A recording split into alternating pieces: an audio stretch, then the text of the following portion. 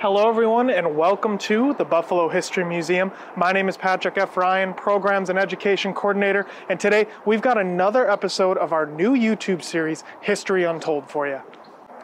Today we're on the back steps of the museum which overlook the Japanese Gardens and Mirror Lake. Now, if you've never been back here before, there is a statue which features the subject of our video for today, none other than Abraham Lincoln. Now, whether you work in a museum, are a bit of a history buff, or you just like a good story, perhaps no figure from American history draws more interest than our 16th president, Abraham Lincoln. When it comes to Abraham Lincoln, well, most people, they are pretty familiar with his signature hat and, of course, his patented facial hair. But did you know that the 16th president didn't always sport facial hair? Believe it or not, it was a young girl by the name of Grace Bedell from Westfield, New York, that first encourages the great Emancipator to grow out his facial hair. Now, behind me and just across the street from the museum at Hoyt Lake is a statue that shows a little example of Lincoln before he grew out his beard. So how did a young girl from Western New York come into contact with perhaps America's greatest president? And not only that, but convince him to change his physical appearance? Well, on this episode of History Untold, we're going to delve a little bit more into that story. And at its conclusion, we're going to head up to our new exhibit continuum and show you some of our most important and unique Lincoln-related objects that we have in our collection.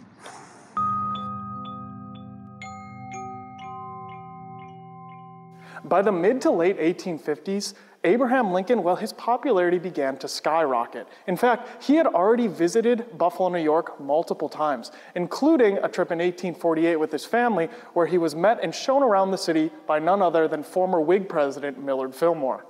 By the time we get to 1860, though, Lincoln, who was now a presidential nominee, well, he was more famous than ever. Famous enough that even children in Western New York had begun to take note of the great rail splitter from Kentucky. One such young adolescent from the Western New York area that took particular interest in Abraham Lincoln was none other than Westfield's own Grace Bedell. Grace Bedell's father, Norman, was a stove maker, but even more than that, he was a rather staunch Republican, and his values, well, he imparted them to his young daughter, Grace, as well.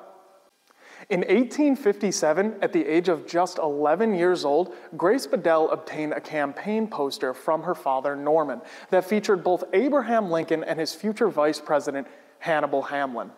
The first thing that Bedell notices about the poster is the rather unusual appearance of the presidential nominee. Standing at 6'4" and having relatively gangly arms and legs, at least according to his contemporaries, Lincoln's appearance was often the subject of criticism. In fact, the famous author, Nathaniel Hawthorne, he even went on to say that Lincoln was, quote, one of the homeliest men he had ever seen. Not exactly a glowing endorsement. That seems a little extreme, but even today it's still contended by historians whether or not Lincoln did have some sort of genetic defect. Young Grace Bedell definitely took notice of this, along with many others during the 19th century, but she had an idea to fix it. In perhaps a moment of childhood innocence, she writes to President Lincoln suggesting that if he were to grow some whiskers on his face, perhaps that could make him a bit more attractive to his potential voters. On October 15, 1860, Grace Bedell reached out to the future president, suggesting that he do just that. Dear Sir, I am a little girl only 11 years old, but want you should be President of the United States very much, so I hope you won't think me very bold to write to such a great man as you are. Have you any little girls about as large as I am? If so, give them my love, and tell her to write me if you cannot answer this letter. I have yet got 4 brothers, and part of them will vote for you anyway, and if you let your whiskers grow, I will try and get the rest of them to vote for you. You would look a great deal better, for your face is so thin. All the ladies like whiskers, and they would tease their husbands to vote for you, and then you would be president. My father is going to vote for you, and if I was a man, I would vote for you too. But I will try to get everyone to vote for you that I can. I think that rail fence around your picture makes it look very pretty. I have got a little baby sister. She is 9 weeks old, and is just as cunning as can be.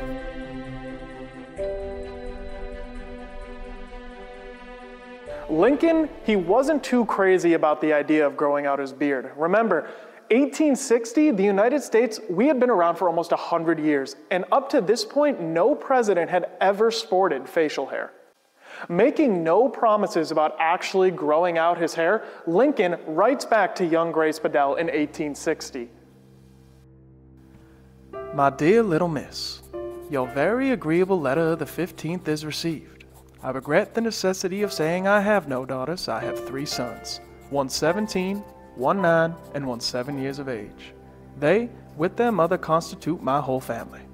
As to the whiskers, having never worn any, do you not think people would call it a piece of silly affection if I were to begin it now? Your very sincere, well-wisher, Abraham Lincoln.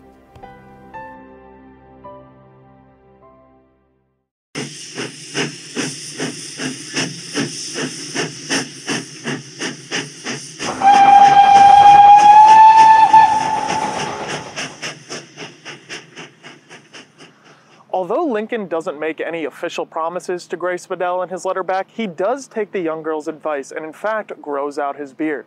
Now, by the election of 1860, Lincoln, he is the primary candidate for the Republican Party in a 4-way race which features John Bell, John Breckinridge, and Lincoln's old rival, Stephen A. Douglas.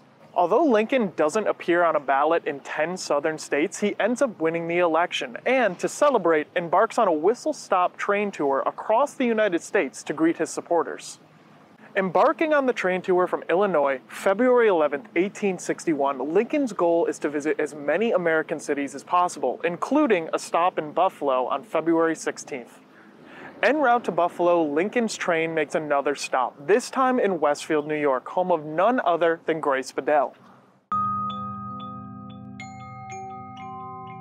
Today, we're in the Lincoln Bedell Statue Park right here in Westfield. It was established in 1999 to commemorate this momentous occasion in Westfield's history.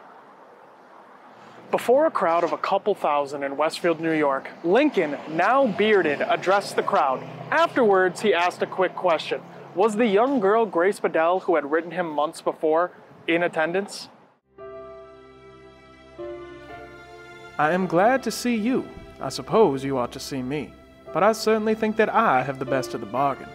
Some 3 months ago, I received a letter from a young lady here. It was a very pretty letter, and she advised me to let my whiskers grow, as it would improve my personal appearance. Acting partly upon her suggestion, I have done so. And now, if she is here, I would like to see her. After silence for a few moments, a young boy sitting on top of a fence post looked to the president, pointed into the crowd, and exclaimed, "There she is." Lincoln proceeded to call young Grace Bedell on stage. There, the two met for a few brief moments, shared a hug and a kiss, and with that, Lincoln continued on with the rest of his whistle-stop train tour. Although the residents of Westfield never met Lincoln again, the story between him and a young girl from their town lived on forever. And Grace Bedell, she is now known as the young girl who encouraged a president to change his physical appearance. Along with the sculpture park, the story of Grace Bedell and Abraham Lincoln has ingrained itself into the local community in Westfield, New York. That includes multiple local businesses and restaurants. We are now in our new exhibit continuum, a bicentennial of Erie County, in our Civil War section to show you, as promised, some of our most unique Lincoln-related objects and artifacts that we have in our collection. In the case behind me is a cane that was owned by none other than Abraham Lincoln and later gifted to local Buffalonian Julius Francis. If you've ever taken a look at our Lincoln statue out back where we filmed the first part of the episode, Francis made the first push to celebrate Abraham Lincoln's birthday. And now it is the longest running celebration of the 16th president's birth anywhere in the United States. Next to the cane in this case, we have a life mask of Abraham Lincoln that actually includes both of his hands as well. This was created by sculptor Leonard Volk, who, when based out of Chicago, would have used these molds to create more statues and pieces based around the former president.